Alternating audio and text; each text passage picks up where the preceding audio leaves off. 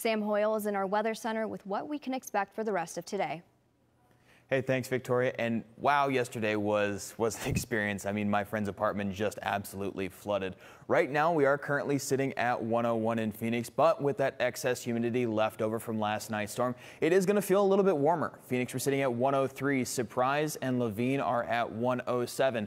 Our highs for today, Phoenix will eventually hit 104, but again, with that excess humidity, it could feel a little bit warmer. We're right on average for today, but luckily nowhere near that record of 115 that we set in 1996.